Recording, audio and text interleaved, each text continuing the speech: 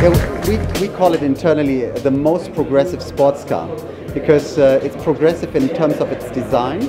So the design language is brand new, it's inspiring, it's very future oriented.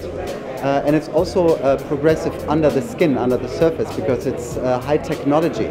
Because you get actually several cars in one. Now you get a sports car, so where you can accelerate from 0 to 60 miles in just 4.5 seconds. Top speed of 155 miles per hour, what we also sometimes appreciate, but on a consumption level of 87 miles per gallon. And this is what we believe is the future, because we have to pay attention to the total carbon footprint, to our CO2 emission, and to build a sports car which is efficient and dynamic at the same time. This is what we are going for with the BMW i8. When we look at the i8, the exterior will provide the best aerodynamic value in the sports car segment because it's bionetic. We learn from the nature. When you take a water drop and let the water drop fall, right, it always creates the same shape, right? Because this is the most efficient way to surround the body. So you will have a conic tail. And when you look at the i8, the greenhouse, so the passenger compartment actually will become thinner to the rear. We're covering this so that for optical reasons with some elements, but it has the best aerodynamic shape.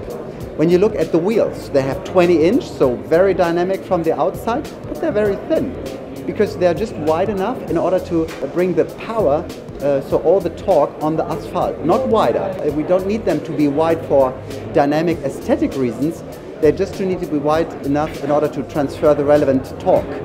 When we go to the interior, of course, we look to a very driver-oriented interior.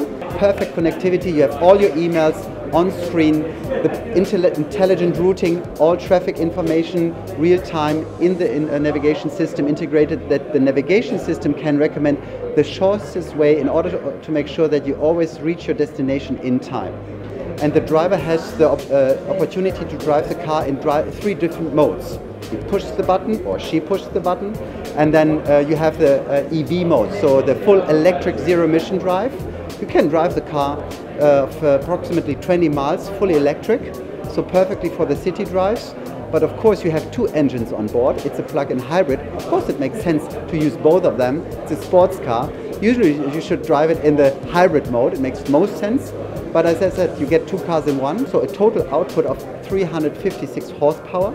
So this is what you appreciate when you drive it in the hybrid mode or in the sports mode, which is the 3rd mode. I mean, I've driven all the cars already the last year, and it's so much fun to drive them.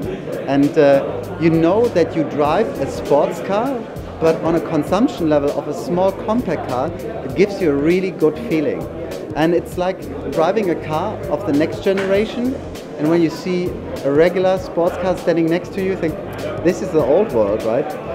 I think the main message I would like to share is, yes, we are doing this seriously, and they are on the road already.